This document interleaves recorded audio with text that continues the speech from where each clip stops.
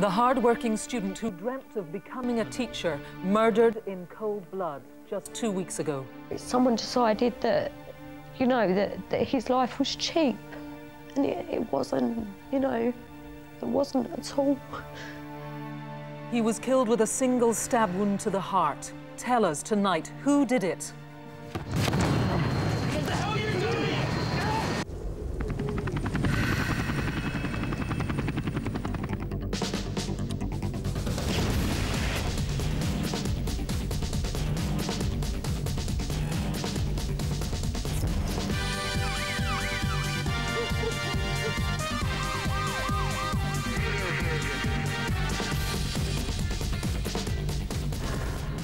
Hello and welcome to Crimewatch. We're going to have more on the callous murder of student Sam Guidera very soon. But first, let's take a look at some of the other cases that we need your help with tonight.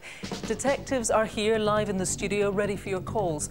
They are convinced that someone watching will be able to name this suspected rapist who chased and attacked a young woman in Manchester city centre.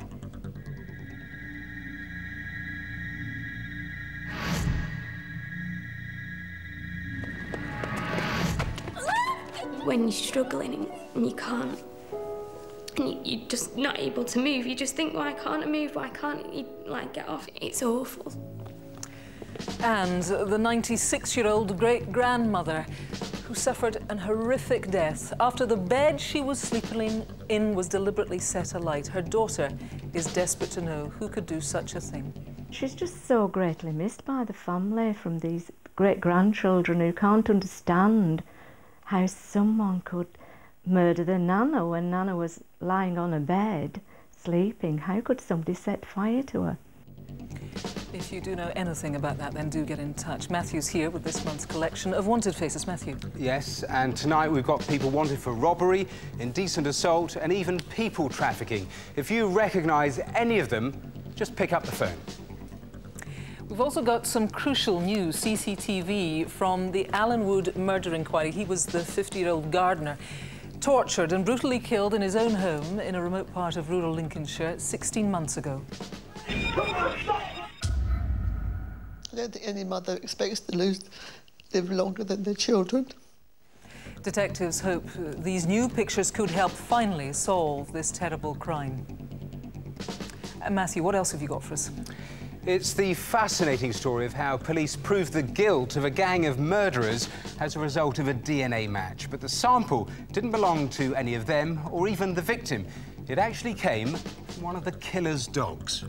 We were building a real picture of what had happened, but we were lacking in forensic evidence that would knit it together.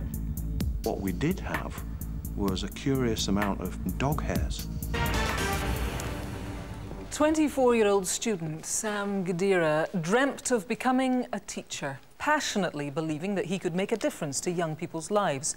He had a loving family and many friends who cared for him deeply. But just 16 days ago, someone decided to cut this promising young life short.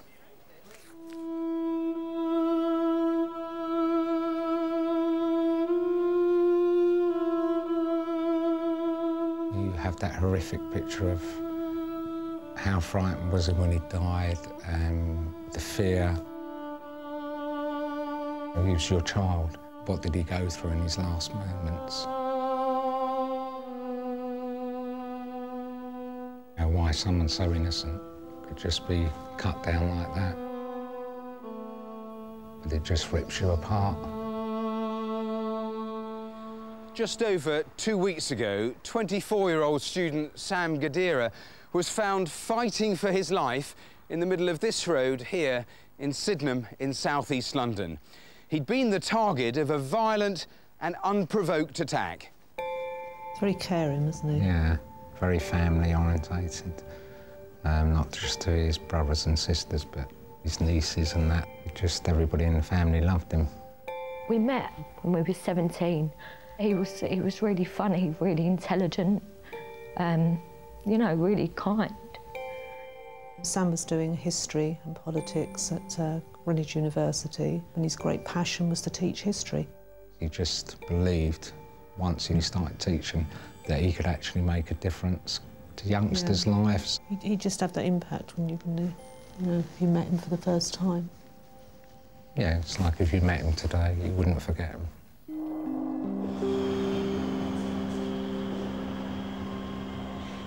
Sam had gone to watch football with his friends in the day, and we'd arranged to meet up after work and have a drink together. He'd said, I'll phone you after work and we'll sort something out, but my battery had died. And I said to him, you know, you won't be able to get hold of me, just come and meet me at 10 o'clock. So what exactly do detectives know about Sam's last movements that evening?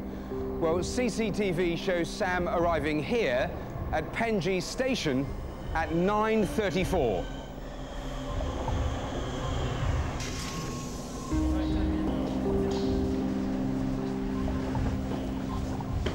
Moments later, Sam paused outside this food and wine store, only yards from the station exit.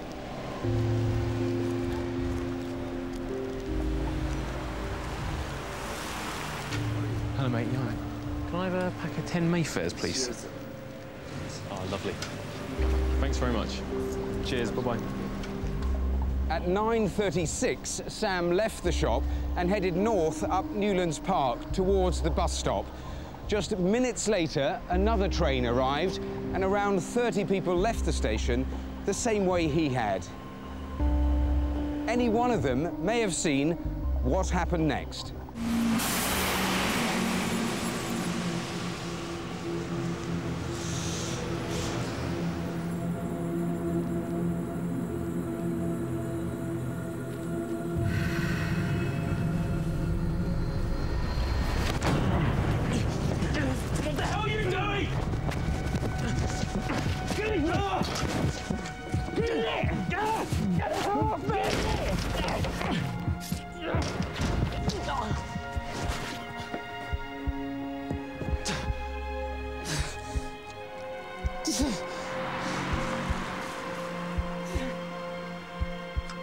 I knew something had happened. It was so unlike him not to turn up.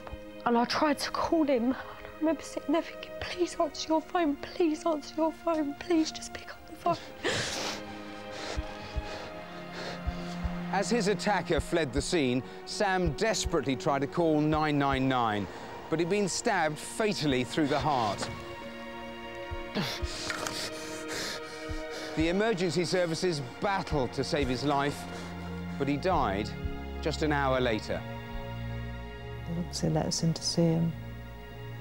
Still didn't seem real. Just thought he was going to wake up. And, yeah, when we get home, they're going to phone us up and say that he's okay. There can be no justification for such a senseless waste of life. Someone out there must know who did this, and now is the time to come forward. You know, someone's responsible for it. Someone decided that, you know, that his life was cheap. And it wasn't, you know, it wasn't at all. There is no rhyme or reason why he's been killed. And it's you know, didn't have his life. It was just beginning for him. That's something that we've got to sit and suffer with for the rest of our life. It's just like part of your heart being cut out. Just a tragedy for that family. DCI Lawrence Smith from the Metropolitan Police is investigating the murder. Welcome, Lawrence. Why do you think that this young man was targeted? Well, we think in all probability the motive for the attack was robbery. Right. And we know that night that Sam died was carrying a black wallet. That wallet is now missing. Yeah, I mean, that is surely the crucial, the key bit of evidence, potentially, yeah? Yes, most definitely. Although the wallet was quite unremarkable in itself, it did contain Sam's unique Greenwich University student ID card, which would have had his photograph and name thereon. OK, now, yeah, if somebody finds that just lying in a gutter, lying in a garden, they need to talk to you. That would assist in its identification, yes. It certainly would. We want to look at this CCTV again. We saw some of it in the reconstruction. Yes. Tell us what we're looking at, Lawrence, and give us the timeline then. Okay. Let's take a look. What you have is Sam arriving at Penji Station. He's then crossing the footbridge He then enters a local convenience store, he buys a packet of cigarettes. He then leaves the store and makes his way towards Newlands Park and the bus stop. Right. Now, we have more CCTV. Now, this is really important because people might see themselves in this and say, hold on a minute, why am I important? Let's take a look. Well, we know about 5 minutes after Sam arrived at the station, another train arrived originating from Victoria, and about 30+ people got off that train. We need these people to come forward. They may have seen something that could assist our investigation. Yeah, they could be really, really important and they don't even know it, and that is why you should get in touch. Yeah, thanks for now, Lawrence. So, were you in the area of Penge East Station? It was between 9:30 and 10 p.m. on the 12th of this month. That was just a couple of weeks ago. Please, if you know anything that you think might help, then please do get in touch. Call us now, 0500 600 600, or you could call the independent charity Crime Stoppers. You can do that anonymously. There's their number, 0800 555 111. Now, Rav is away this month, so here's Matthew with the first of tonight's Wanted Faces. Well, first on the board tonight is Fred Burrows. The 21-year-old is wanted by police for a fray. Take a look at this CCTV, which shows Burrows threatening staff with a knife in a pub in Aberystwyth. He was arrested but failed to answer bail. Police believe Burrows may be in the Brighton area. Number 2 tonight is Anastasios Papas. The 42-year-old has been convicted of trafficking women for sexual exploitation and controlling prostitutes in Oxford. Many of the women were foreign nationals who police believe have been trafficked into the country. Papas, who's Greek, also uses the name Mark White and has links to Maidenhead, Windsor and London. Now, the next 2 on the board are Manjit and Guljit Singh. They're brothers who are wanted in connection to a violent attack on a man in Kent in January 2010, during which the victim was hit over the head with a whiskey bottle. He suffered a serious wound which needed more than 20 stitches. Manjit is thought to be around 27, Guljit around 25. They have links to London and Scotland. Neither brother speaks English very well. Now, all of tonight's Wanted Faces are on the Crimewatch website at bbc.co.uk/Crimewatch. If you know where any of them are, pick up the phone and let us know, 0500 600 600, or you can text 63399, crime space and then your message. It is important to leave that space or your message won't get through. Now, this next case does really beggar belief. This month, great-grandmother Edith Stewart should have been celebrating her 97th birthday, but in October last year, as she was settling down for the night in her care home in Lancashire, unbelievably, someone deliberately set fire to her bed. She suffered terrible 50% burns, and 30 agonising hours later, she died. Mrs. Stewart's daughters are, of course, devastated by the loss of their mother. She's just so greatly missed by the family, from these great-grandchildren who can't understand how someone could murder their Nana when Nana was lying on a bed, sleeping. How could somebody set fire to her? It's horrific when you see somebody with burns all down their arms and their hands, let alone the rest of her body. And you know, the only place you can touch is the face. And it doesn't really look like your mum anymore. Well, I'm joined now by Detective Superintendent Neil Essien of Lancashire Police. It is almost beyond belief, this case. It is truly shocking. What more can you tell us? Mrs. Stewart is a resident at Cleveland's Park Guest House, Thornton Cleveland's near Blackpool. On Monday the 18th of October last year, we believe she retired to bed around 5:40 and the fire was set at about 6 p.m. or shortly beforehand. As you can see there, the effects of the fire are shocking in themselves. We believe the valance of the bed was set fire to using a light we found at the scene. And it's just truly, truly shocking. I mentioned 50% burns that this elderly lady had. I'm imagining those final 30 hours of her life must have been, I mean, agonising, really. Yes, I think it's a testament to how strong she was for 96, that she did last those 30 hours. Her family were at her bedside throughout and had to witness her agony, which obviously added to their great distress. She was a lovely, lively lady, everybody says so. She enjoyed spending time with her family, her children, her grandchildren and her great-grandchildren. She was really looking forward to her 100th birthday. She would be 97 this month. Everybody who knew her thought she'd have no problem making 100. Terrible. Now, you think that this fire, once it was set, would really have gone up very quickly? Yes, we have a reconstruction of the scene made by the fire brigade. We believe the Volante was set fire to. Using a lighter found at the scene, it would have gone up very quickly, and I can't believe anybody would survive this inferno, let alone a lady in the frail state that Mrs. Stewart was. It's 4 months since this happened. Given the shocking outcome, you reckon somebody knows who did this, don't you? I find it impossible to comprehend that anybody who's committed this shocking offence wouldn't have confided in someone, that they would have kept this terrible secret to themselves. Somebody out there knows who did this and also why they did it, and would strongly appeal for them to come forward so we can give Mrs. Stewart's family the answer they deserve. Indeed. For now, thanks very much. Now's your chance. If you have got any information which you think could help the police in their investigation, I would urge you, please do call our number, 0500 600 600. Now, Matthew has tonight's roundup of CCTV. Yep, and we start tonight with a nasty attack on a woman on a tube train. A young woman making her way home on a Jubilee Line underground train in London late one night in July last year. When the train stops, a man in a purple shirt eating a snack enters the carriage. He sits opposite the woman, watching her as she dozes. When the other passengers in the carriage leave at the next stop, he moves to sit next to her. Moments later, he sexually assaults her. When the train reaches its final stop at Stanmore, a member of the underground staff becomes suspicious. He gets on board to check the woman's okay. The attacker calmly leaves, makes a phone call, and even stops to have a cigarette on the way out. This man attacked a lone female late at night. Stop him before he does this, or worse again. Name him tonight. A man dressed in biker's leathers walks into a petrol station on Paxton Road in Peterborough on a Sunday night last September. But when he pulls out a gun, it's clear he's after more than a tank of fuel. He forces the female employee to hand over more than £500 in cash before making off on this rare Honda NTV 650 motorbike with a set of highly sophisticated fake number plates. Can you help unmask this armed robber? Tell us who he is tonight. Inside the Taps Bar at Sheffield Railway Station on a Thursday night last April, a group of men who've travelled from Liverpool enter the bar and order a round of drinks. A couple of minutes later, one of the guys who's wearing a cap goes outside.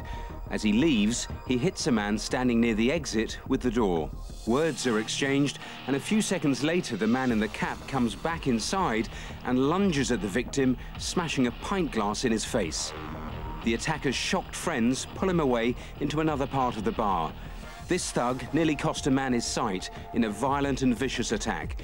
We need to know who he is tonight. Take a good look at these two at Harvey Daly's Jewellers in Peterborough on the morning of Friday the 18th of February. They look like normal customers until one of them pulls out a gun. He holds it to the shopkeeper's head while the other jumps over the counter and starts helping himself to thousands of pounds worth of gold chains. But they've picked on the wrong man. The courageous victim fights back, literally throwing them out of his shop. And he isn't the only one to take matters into his own hands. As they try to flee, a have-a-go hero tackled them, while a quick-thinking photographer snapped these. They spoke with Eastern European accents. Name them tonight. Check out this cool customer walking into a bank in Leicester last October. He waits patiently in the queue, but his interest soon runs out as he makes an unauthorised cash withdrawal, ripping a bag of money from the security guard who's making a delivery. This man made off with £25,000 in cash. We're banking on your help to name him tonight. OK, so if you know anything, please give us a call, 0500 600 600, or text on 63399, type crime space, then your message. If you need a second look, go online at bbc.co.uk/crimewatch. Now, who is this man here? The detectives would love to know. He's the man suspected of brutally raping a young woman in Manchester city centre in the early hours of October the 31st. It was a terrifying attack, and much of it was caught on camera. The victim has to remain anonymous, but we'll call her Anna.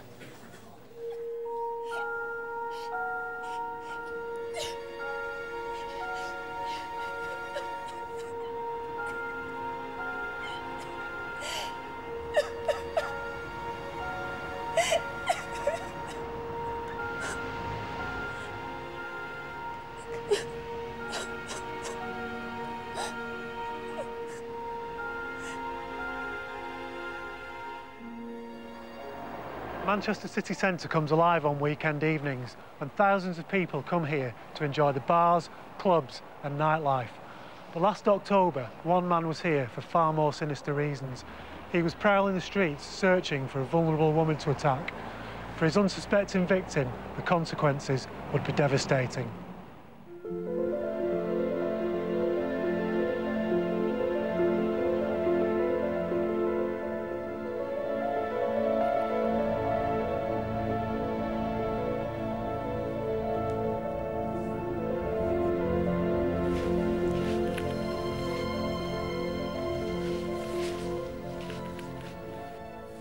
So where are we going tonight? Deansgate Locks. I had a brilliant night last time I went there. We can have a good dance. I know it's going to be great. I can't wait. Oh, I forgot my bag. Do you want to use my bag? Yeah, please. We'd planned to go out on a girly night out. We were all getting ready and really looking forward to it because every time we go out with a girly night, it's a really good laugh and you can just let your hair down, really. Right, come on, girls, let's go. We're going to be late otherwise. Okay.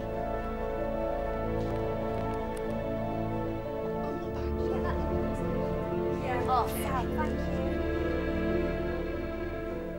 you. So we all got ready at my friend's and then headed out for town. Come on, come on. Okay. Oh, my shoe, one sec. Yeah, got it. I was out with my friends in town. She was out in town with her friends. It got towards the end of the night and I decided to give her a phone call to see where she was. Oh, Dave's ringing me, 1 minute. Right. Hi, baby, okay? You had a good night? Yeah, it's all right. I just don't know what to do now. I don't know what the girls are doing. I'm just ringing to see if you wanted to share a taxi. Yeah, I'll get a taxi. OK, do you know where Albert Square is? Albert Square? Yeah, it'll take me about 10 minutes. OK, bye.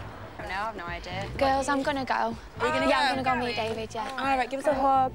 And we agreed to get a taxi home together, so we just started to walk down to meet him.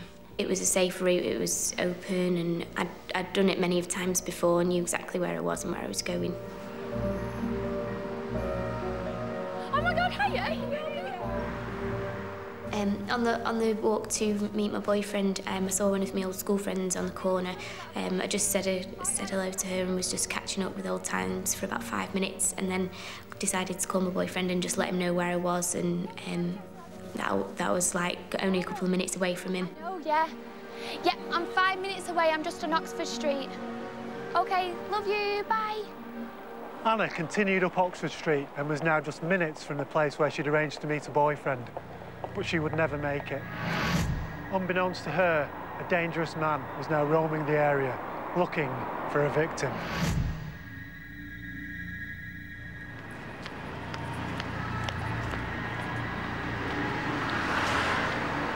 The man followed Anna as she crossed the road into St Peter's Square.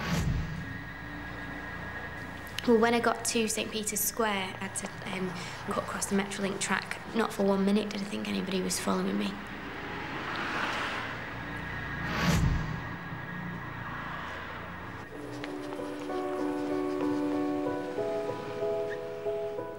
And because I knew my boyfriend was only a couple of minutes away, I just decided to start running, really. I was excited, I was giddy to see him.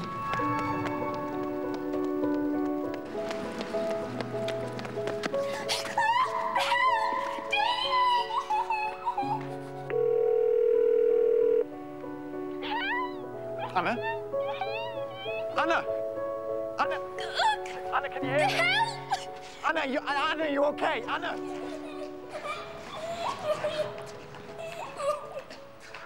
And I was just screaming for my boyfriend because he knew he was like just round the corner. But he wasn't there, and nobody was doing anything. And when you're struggling and you can't and you're just not able to move. You just think, why can't I move? Why can't you, like, get off? It's weird. Because when you can't breathe, it's awful. That's what I've just have to live with ever since it happened, that I could have done something. I could have been there, I could have protected her. I just couldn't, because I didn't know where she was. I'm going to have to live with that now. This is the spot where Anna was savagely attacked and left for dead. We're extremely concerned he might do this again and need you to help us catch him. If you know him, do the right thing and give us his name. You just don't see people the same anymore. Like, I was a really trusting person and would probably, like, but now you just look at me and I'm always thinking, could it be you? Is it you? And it shouldn't have to be like that. Yeah. Awful. Well, joining me now is Detective Sergeant John Connor. Thanks for joining us. John, you're leading the investigation. This young woman, she's been very brave. She's a strong girl. She's 20. Terrible things happened to her. Out of it all, though, you have some cracking CCTV that might help crack this case. Talk us through it. Someone must know who this man is. He's about 5 feet 10 tall, medium build. He's got light-coloured hair, wearing a light-coloured T-shirt and jeans. The CCTV we're viewing here is between 2 a.m. and 2:45 a.m. In the Oxford Street vicinity. He walks with a distinctive swagger, and he also smokes in a particular way with his hand cupped over the cigarette. OK, that's quite distinctive. There's other CCTV, I have to say, it is chilling stuff. Again, you think the suspect, this time with another woman. What are we looking at here? This CCTV is from earlier on. It's around about 2 a.m. Where the attack happened on Library Walk. We see another young lady walking down and she's followed by who we believe to be the suspect. We desperately need to speak to this female. We want her to come forward. We want to make sure that she's all right. She may even know who this man is. Yeah, that could be really, really important and an important key. Other CCTV, now these are people who were just out and about on that night. Let's take a look at them, remind us of the date and the place. OK, it's Halloween, it's the 31st of October. We're at the Alibi, which is a late-night bar on Oxford Street. These people are there when this man walks past. We want to speak to them. They may have seen him, they may recognise him. Yeah, that could be really important. Another thing that might have attracted people's attention was he ran, didn't he? I mean, you don't see that many people running late at night. He did. It was a very busy night. It was Halloween. People may have seen him running after the victim and believed that he was her boyfriend. We want them to come forward. We want anybody to come forward with information about this man. It all matters, John. Thank you very much for now. A terrible crime that has had a terrible impact. You can do something about it. If you recognise the man seen in that, I have to say, remarkably clear CCTV, do call now. There's the number, 0500 600 600. And if you've been a victim of crime, there is the victim support line. They're on 0845 30 30 900. Right, still to come, that new CCTV footage, which it's hoped could help finally crack the Alan Wood murder inquiry. And would you have the courage to step in and help someone being attacked on a train? I think it's just natural. I mean, something called me, asked me to, told me to go in, walk in the danger area and do something. So Arjit was brave enough to take a stand, but he took a beating for his troubles. Just look at that. Police urgently want to speak to this man about it. Plus, the inside story of how dogged detectives sought help from scientists working with the American Kennel Club in California to help solve a brutal murder in West Yorkshire. We'd got that forensic link, and the chances of it being any other dog than Duchess was 1 in 484 million. But before all of that, Matthew has more of tonight's Wanted Faces. Well, first in this section is Francis Kane. The 36-year-old is wanted by North Wales police for conspiracy to supply cocaine. Kane was arrested in North Wales in possession of more than £40,000 in cash hidden in his car. He was released on bail but hasn't been seen since. Kane is only 5 foot 2 inches tall, wears glasses and has a Liverpool accent. He has links to North Wales, Merseyside and North West England. Well, next is Quan Wang, 39-year-old Wang is wanted for indecently assaulting a 30-year-old woman while working as a Chinese herbalist in London. He failed to turn up at court in 2005 but was found guilty in his absence. He's known to have lived in the Kilburn and Harlesden areas of London, and although there have been possible sightings of him in Wales, he could be anywhere in the UK, possibly still working as a Chinese doctor. Number 7 tonight is James Michael Millet. Police want to speak to the 31-year-old following a robbery at a jeweller's in Scarborough last December, during which more than £50,000 worth of jewellery was taken. Millet, who's originally from Liverpool, has connections to Widnes, Cheshire and Scarborough. However, police think he may now be in London. He has a very distinctive tattoo on his back and a scar on his left arm. Now, the last face on our board tonight is Swaley, Wiltshire. Police want to speak to the 24-year-old Wiltshire in connection with a violent robbery near Boston in Lincolnshire in June 2009, during which a couple were beaten, tied up and threatened with a knife. Wiltshire is 6'1" and heavily built, and you can see he may be sporting a mullet-style haircut. He's from the travelling community and has links to Leicestershire, Suffolk, Cambridgeshire and Kent. See anyone you recognise? If so, call us 0500 600 600, or you can text 63399, type crime, space and then your message. And remember, all of our wanted faces stay on the website till they're caught. 16 months ago, Alan Wood, you'll remember, was subjected to what must be one of the most horrendous murders that we have ever featured. The people responsible still need to be caught. Well, detectives are back in the studio tonight with newly uncovered CCTV, which they hope will finally prompt someone to call in and name Alan Wood's sadistic killers.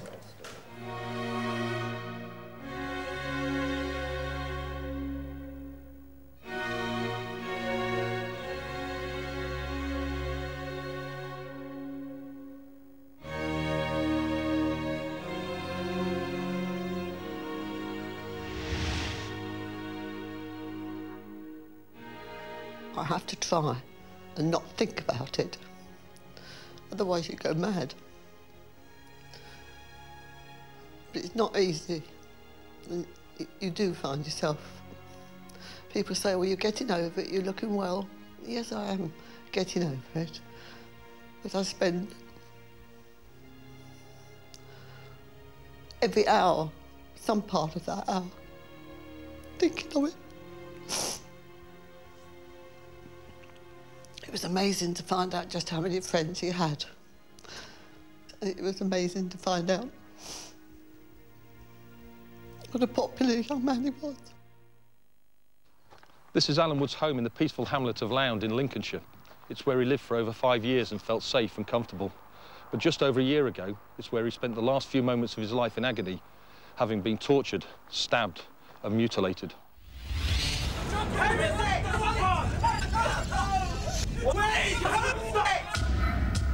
What happened behind these now boarded-up windows is hard for anyone to comprehend. Alan was a very private man and liked to keep himself to himself. But we do now have a fuller picture of what we believe happened to him. We know that on Wednesday afternoon, Alan called in at the Morrison supermarket in Stamford. He then went for a pint in his local, the Willoughby Arms in Little Bytham, 5 miles from his home. That is the last sighting we have of Alan alive. But we don't believe he was actually disturbed until the following evening, the Thursday. We think he was in bed, reading, when something or someone caused him to approach the door. The true horrors of what happened in Alan's living room have never been revealed. But we need you to understand how dangerous and violent these people really are and why we must catch them. During that evening, Alan was subject to the most brutal and sustained attack imaginable. He was bound with tape, suffered repeated stab wounds to his head, stabbed in his eye, and had his throat cut multiple times. As he was struggling for his life, his killers held him down so the savage attack could continue.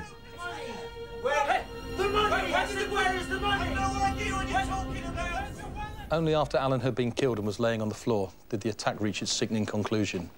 In an act that shocked even the most hardened of investigators, his killers attempted to decapitate him. Alan was a gentleman who ran a small gardening company and was well loved by his family and his friends. In fact, we can't find a single instance of anyone having fallen out with him in recent memory. So why was he murdered? Last year, we showed you footage of a man wearing a baseball cap and scarf using Alan's bank cards at a cash point. This was in the town of Bourne, less than 2 miles from Alan's home. And now, for the first time, we can reveal new images of the moments just before Alan's cards were used. The new footage is helping us gain a fuller picture of what we think happened in the town that night. Firstly, this man is seen hanging around the post office in Bourne. He's the same individual with the cap who'll go on to use Alan's cards. It looks like he's waiting for someone. At the same time, this green Land Rover Discovery drives through the town. The Land Rover then continues into a car park. Around 7 minutes later, a man, who we believe could be the driver of the Land Rover, walks out of the car park and in the direction of some of the town's cash points. 2 men were then seen using Alan's bank cards at a nearby Sainsbury's. Over the next 3 days, Alan's cards were used at various cash points in Bourne and Stamford. In total, only a few £100 were taken before the trail ran cold. Do you know who the man in the cap is, or who was driving the Land Rover? They may have vital information which could help us.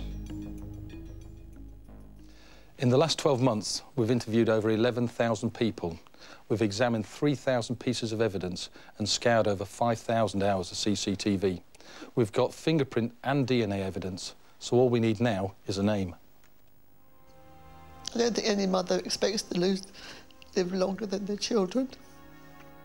I think I'm getting over the shock and coming to terms with Alan's death, although it's not easy. What I'm not coming to terms with, and I find very difficult, is asking why. If I could find out why. Barbaric. Well, joining me now is Detective Superintendent Stuart Morrison, who is leading the investigation. We've spoken before, Stuart. You have decided tonight to release more details of the true horror of this crime. Yes, the way Alan met his death was absolutely horrific. I've released these details so people realise how dangerous these people are. Yeah, that's really important, that people understand what these men are capable of. You also have this new CCTV footage. Let's show it to people again and tell us what we're seeing. This is Thursday night in Bourne. This is a man using Alan's cards. He's smoking. He appears to be waiting for somebody. Right, and now we also have, also in Bourne, in the same area, we've got CCTV of this Land Rover. Just talk us through this. This is a Series 1 green Land Rover Discovery that turns up in Bourne again Thursday night, passes where that suspect is and parks in the town centre. Now, there was cash taken on the card from Sainsbury's, and you've got an e-fit that somebody who was just coming out of Sainsbury's gave you. Yes. Of one of the suspects. Just take us through the description. Once again Thursday evening, cash point at Sainsbury's about 10 p.m. This person and another man acting suspiciously, enough for the witness to contact us. Now, there's been a lot of forensics on this case. You've got some new forensics to reveal tonight. Tell us about it. We have a footprint of a Converse shoe. Those are the uppers, the 2 uppers. They're not normally sold in the UK. Right. One is a boxer boot, one is a trainer-type shoe. OK, it could be important if people either recognise those or they know somebody who's not wearing them anymore, who used to wear them. That could be important too. Exactly. You've got DNA, but it's not on the British database. Full DNA profile of a male, not on the UK database. We can use that to help to eliminate people. Yes, OK. Well, Stuart, that's all we've got time for, but thanks very much for that update. I should mention, this is important, there are rewards totalling £60,000. So if you think that you can help, you know what to do. 0500 600 600, or you can call the independent charity Crime Stoppers. You can do that anonymously. Let me give you their number again: 0800 555 111. Now, cast your minds back to Wednesday, the 23rd of June last year. If you're an England fan, then you might remember that it was the day they beat Slovenia to secure a place in the last 16 of the World Cup. But one man wasn't left celebrating that night after he was attacked and left permanently scarred, simply for having the courage to speak out for a stranger who was being harassed himself on a train. Well, Detective Constable Sally Everett from British Transport Police is working on the case. She joins us. Can you fill me in on more of the details? Yes, well, as you said, it was the night of the England-Slovenia match. About 10 p.m, the victim, Arjet, boarded a train at Limehouse. People might remember him because he was wearing cycling clothing and he had his cycle with him. During the course of the journey, one man from a group, he noticed, had been verbally, racially abusive to another passenger, and he'd started slapping him around the face. So Arjet stepped towards him to try and stop and intervene, and the aggressor turned his attention to Arjet, and totally unprovoked, he hit him in the face, causing the gash that you can see below his left eye. It's terrible, isn't it? I mean, just to be clear then, Arjet was attacked because he stepped in on somebody else's behalf? Yes, he did. Trying to protect someone, he's ended up permanently scarred, but it was just something he felt that he had to do. I feel I did the right thing. But it's not about being proud. It's about doing the right thing. And you believe in you've done the right thing. I would do it again. I would definitely do it again. If necessary, yeah. If necessary, I would do it again. I mean, Arjet, apart from being a very decent bloke, he's a very brave bloke too. There's somebody you're keen to trace. Tell us about this man. Yes, there were no cameras on the train, but we have got CCTV images from where he got on at Fenchurch Street Station and where he got off at Upminster Station. Who is it we're looking for? Just home in on the... It's the guy in the stripes, right? It's the man in the pink striped T-shirt. He's about aged 20 to 30 years, sandy, blonde hair, quite short, wearing three-quarter length beige shorts, and there's a possibility that his name is James. OK, yeah, if people want a closer look, that T-shirt really is distinctive. It's got stripes going in different directions. Very much Sally, so. for now, thanks very much. So, Arjet did his bit. Can you now help him out in return by identifying the blonde man in that distinctive stripy pink T-shirt? If so, do call us tonight. It's 0500 600 600. Now, Matthew has news of what's been happening with the cases we've featured before. Well, firstly, we have a reappeal for information about an item we featured last month. You may remember the case of grandmother Leah Brooke, who died following an arson attack at her home in Sandal near Wakefield in November 2008. Well, officers in the studio that night received a call from someone who appeared to know a great deal of detail about the attack on Mrs. Brooke's home. The anonymous caller suggested there may be a link between that fire and a fire at another house a couple of months previously. Well, this is CCTV of that incident from August 2008, and it shows two men attempting to set fire to the gates of the house, which is less than a mile from where Mrs. Brooke lived. They pour some sort of accelerant, probably petrol, onto the gate and a traffic cone and set them alight, leaving a couple of seconds later in a red car along with a third man. Now, these men may have nothing to do with the arson at Mrs. Brooke's house, but the police do need to speak to them. Is this you, or can you tell us who they are? Well, the officer in charge of the case, who is here again in the studio tonight, is asking for that anonymous caller to ring back and, if they wish, to speak to him directly. So please, if you made that call or you can think you can help, phone us on 0500 600 600. Now, news on a reconstruction we featured last March. The shocking case of a schoolgirl from Warwickshire who was sexually assaulted in her own home. Your mum and dad said you needed the boiler checking. They're not back yet. Well, I'm here now, so I might as well take a look.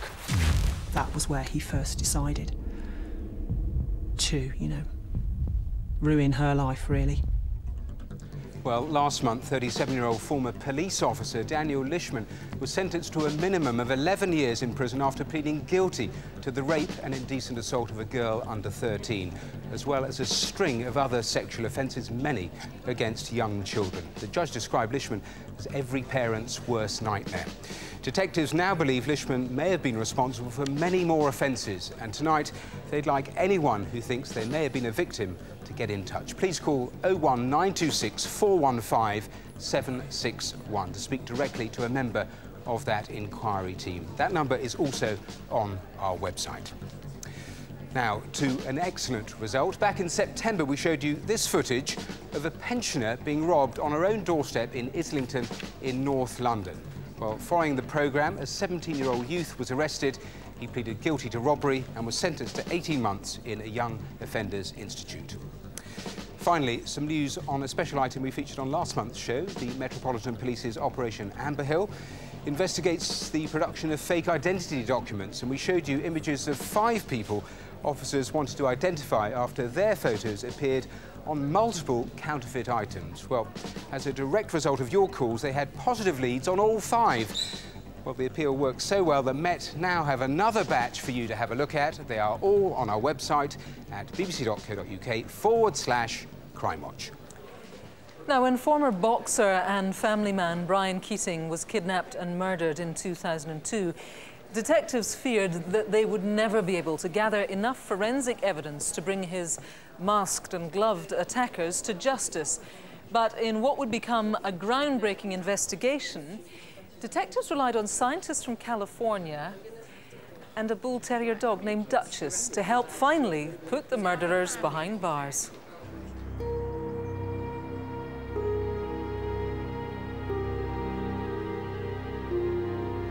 At the outset of the investigation, it was pretty clear that this had all the hallmarks of a gangland-style killing.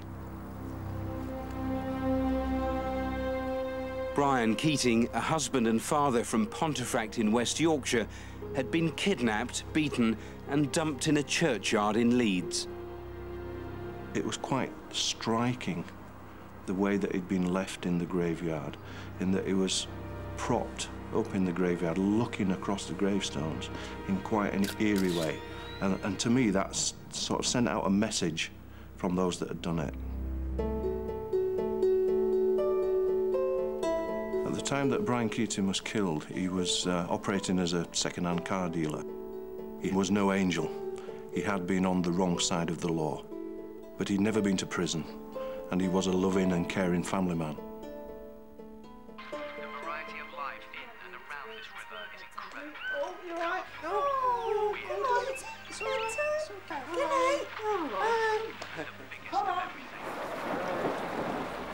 Hang on. Brian?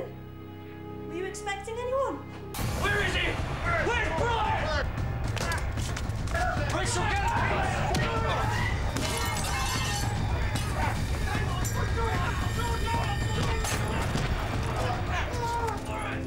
Leave Brian alone!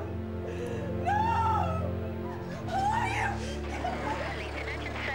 They've kidnapped my husband. Smashed him up. Have they actually left? They've taken him away. What's your address?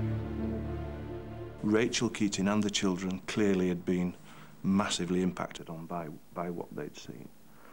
But Rachel was strong, and we were able to quickly sit down with Rachel and talk to her about what happened.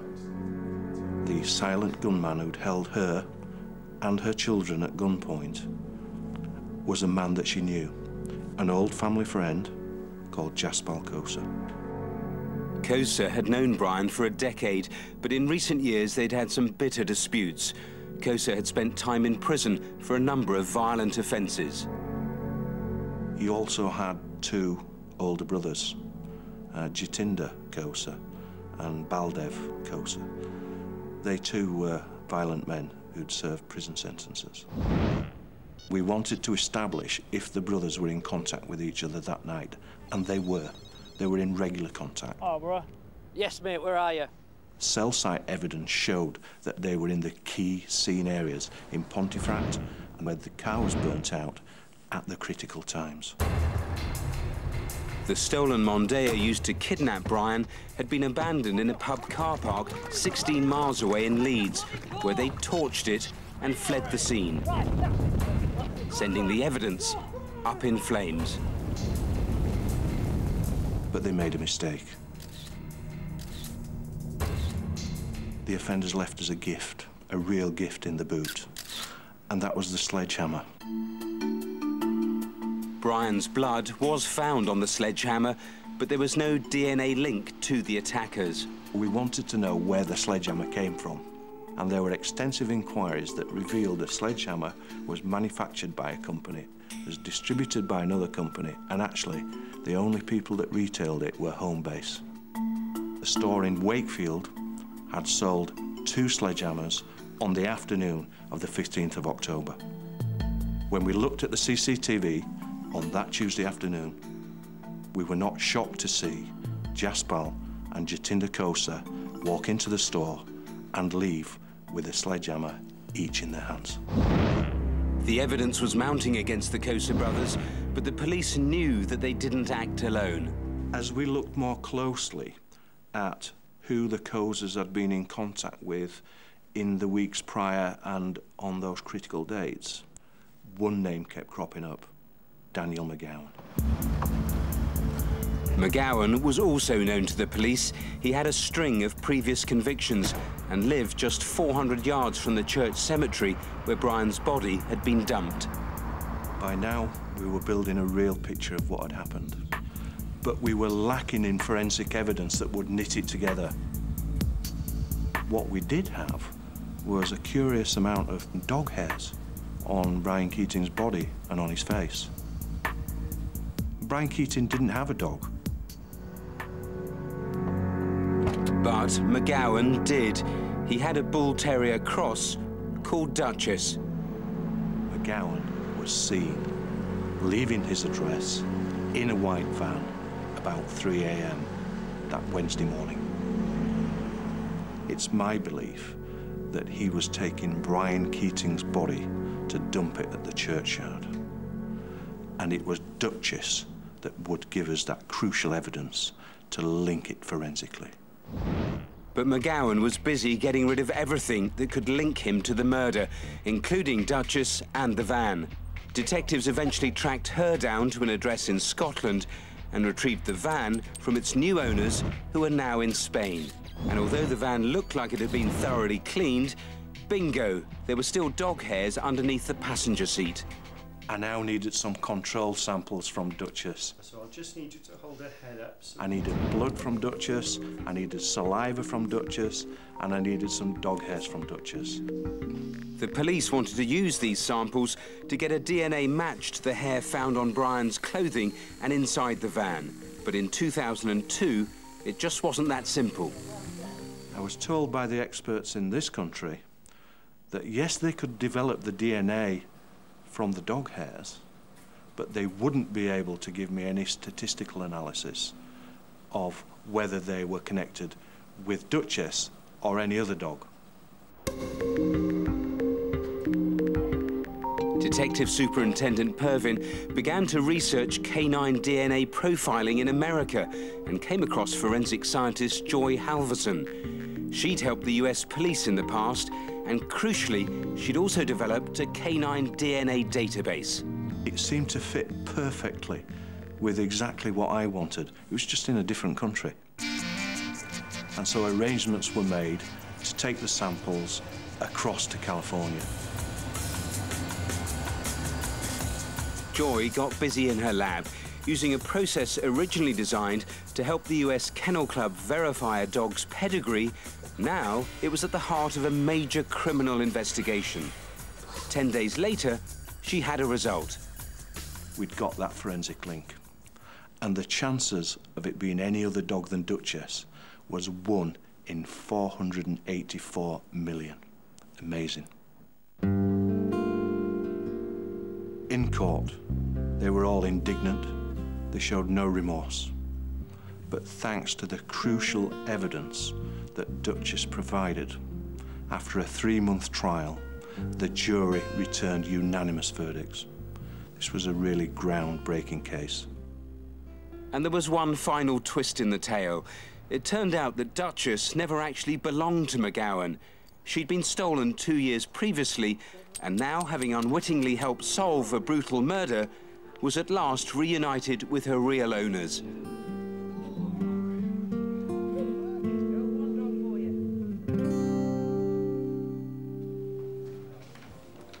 What a tale. I think I've seen it all, and then I see something I would never have expected. The thing I'm not clear on is why this man was murdered. Well, motive is still the one thing that's unclear. Brian had known the Kosa brothers for years. They'd been friends, they'd done business, but there'd been a big falling out. Detectives talk about a feud that had got worse in the weeks leading up to the murder. Brian had been attacked by the Kosas using a baseball bat whilst he'd been in his car. There was a nasty fight in a club in Leeds. And then the murder itself, I mean, astonishing levels of violence. The post-mortem showed 102 separate injuries on Brian's body. I mean, the details are just too distressing to go into. Right. The sentence reflected that, did it? Yes, it did.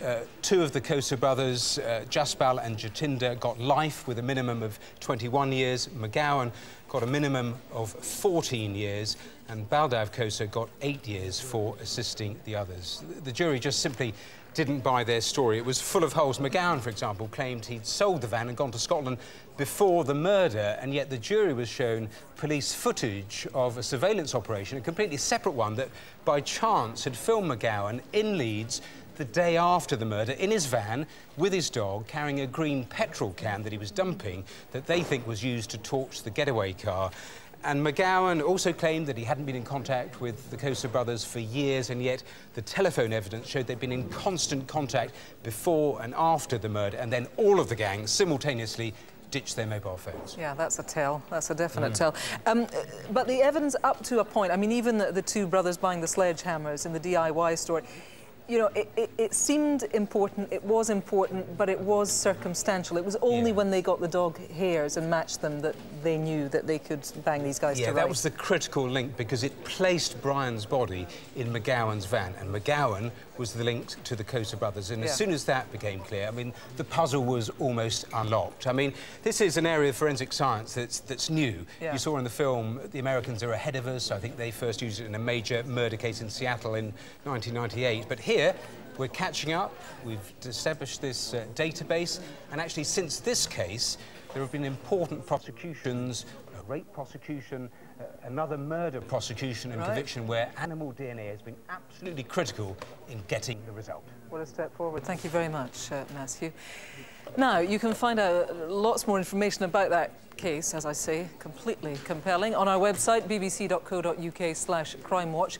You can also have another look at all of tonight's appeals, including our reconstructions and Matthew's wanted faces, as well as lots of exclusive video only available online.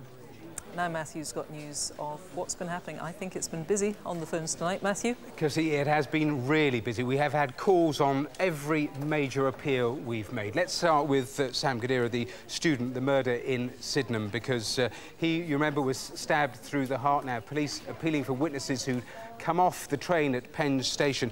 Well, we've had some calls from witnesses on that train, so that's very encouraging. And also, police had information about the wallet. You remember the ID card, the student card that was in that wallet. So, new information on that. The horrifying rape in Manchester city centre. Remember that man who distinctly cups his cigarette, a distinctive swagger as he walks?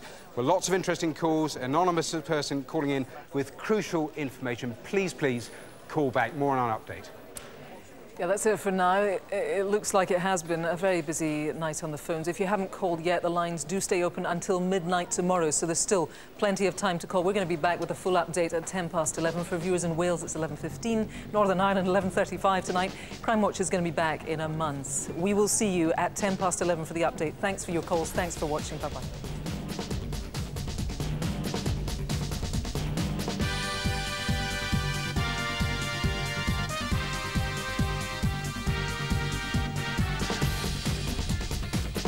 Yes, just a reminder again, as Kirsty said, that Crimewatch update can be seen at 11:35, which is later than you may be expecting.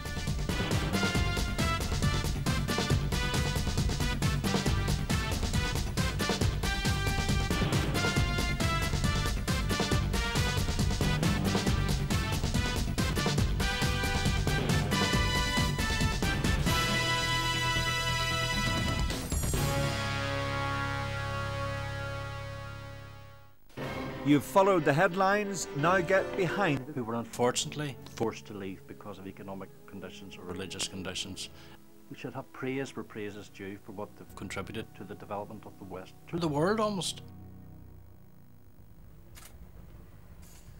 43 men have ruled America from this building. Many were from families with roots here. Are you related to an American president?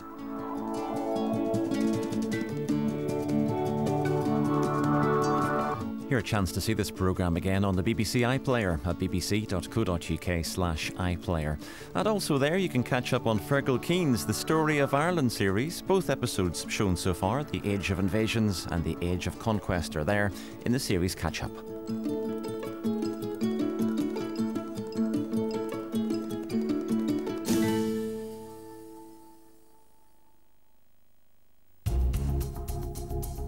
If you were only 11 questions away from winning £100,000, could you take the pressure? A whack. Now imagine what it feels like winning a secret fortune. The National Lottery Secret Fortune, including the National Lottery draws, Saturday at 8 on BBC One and BBC One HD. Why are we here? Where do we come from? These are the most enduring of questions. It's part of human nature to want to find out the answers. Every piece of you and me was forged in the furnaces of space. Ultimately, we are part of the universe, so its story is our story. And what a story. What a majestic story. Professor Brian Cox returns to BBC Two. Join him and discover the wonders of the universe. Starts Sunday at 9.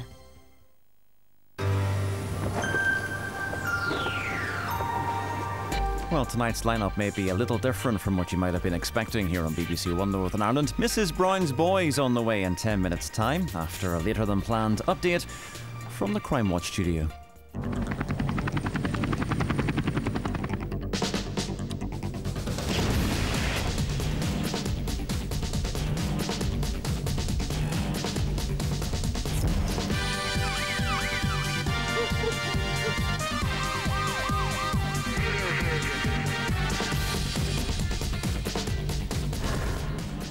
Hello and welcome back. We have had a very good night on the phones and let's hope lots of very useful calls. Let's start with a reminder of our first appeal tonight, the murder of 24-year-old student Samuel Guidera just 2 weeks ago.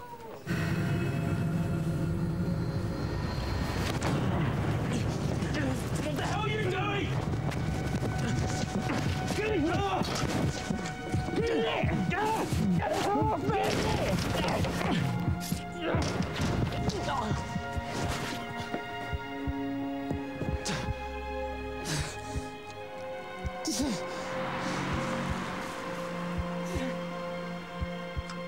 I knew something had happened. It was so unlike him not to turn up.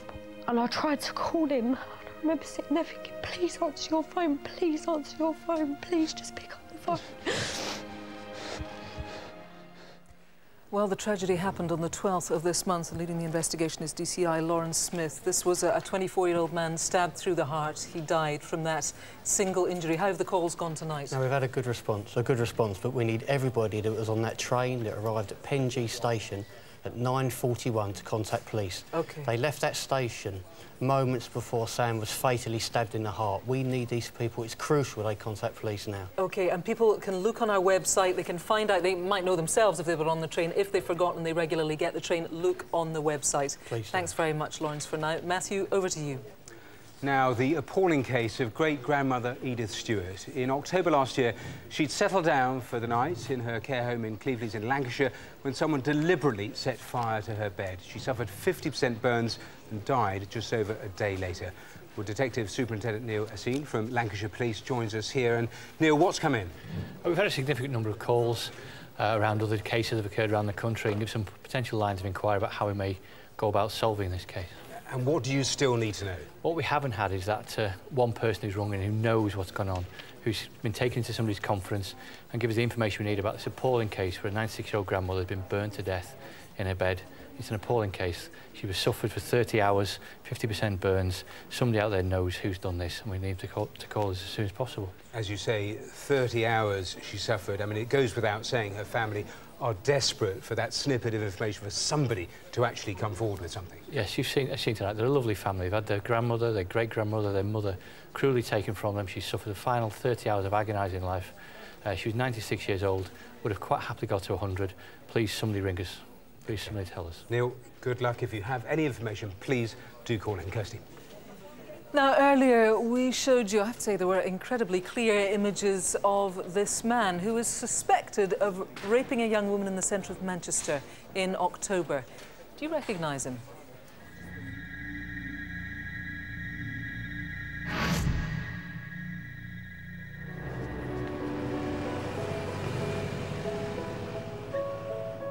And because I knew my boyfriend was only a couple of minutes away, I just decided to start running, really. I was excited, I was giddy to see him.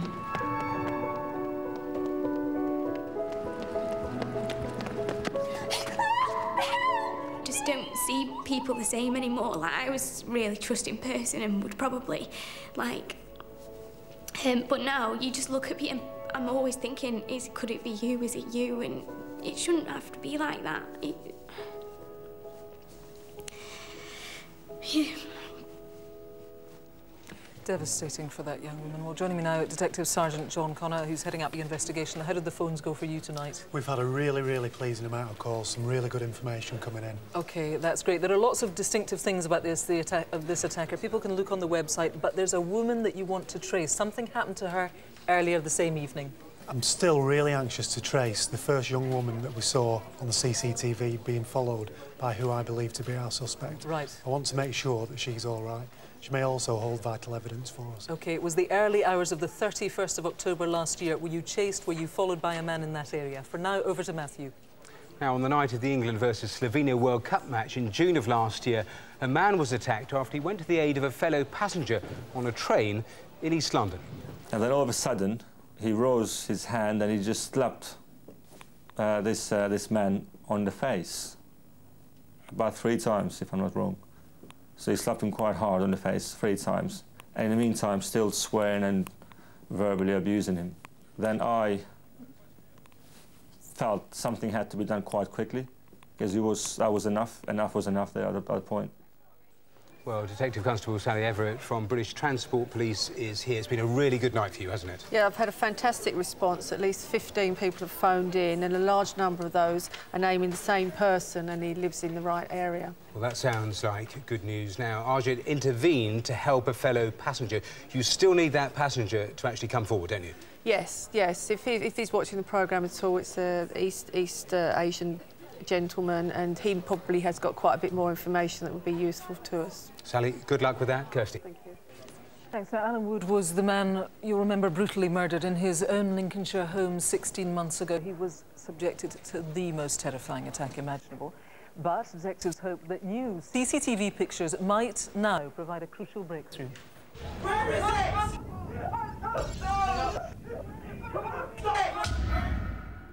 I think I'm getting over the shock and coming to terms with Alan's death, although it's not easy. I don't think any mother expects to live longer than their children. Well, DS Stuart Morrison is here. How have the phones been for you? The phones have been busy. We've had an encouraging number of calls on various subjects, CCTV, EFIT and the Land Rover. OK, that's good news. The other thing, and it could be, you know, it could be really important, is you came to us today with this new information about the shoe print. Yes. Tell us about that. The Converse footwear, which is either a high-top boot style or a shoe style of trainer, not normally sold direct into the UK. OK, and people can look on our website for details of those, as you say, not sold in the UK and therefore distinctive. Did somebody you know wear them and suddenly stop wearing them? Did somebody try to get rid of them? Did you find them in a bin? That could all be crucial. We should also tell people that relating to this altogether, there is, how much is the reward? Total of £60,000. OK, thank you very much for that. Matthew, over to you now. Kirsty, great night on the Most Wanted Faces, because a lot of calls for this guy. Firstly, Swaley, Wiltshire, 36 calls, 22 emails. Don't forget he's accused of violent robbery near Boston. A lot of calls also, Anastasios Papas, who's accused of people trafficking. We've had calls with several people and sightings both in the same place. CCTV, quickly, Peterborough armed robbery, that very interesting motorbike. Well, a lot of interesting information on that bike. Great night, Kirsty. OK, busy. That's everything for now. The phone lines are going to be open until midnight tomorrow night. Let me tell you the number again, 0500 600 600. You can find lots more information. Take a look again on all of tonight's appeals on our website. You know the address is bbc.co.uk/crimewatch. We're going to be back with more cases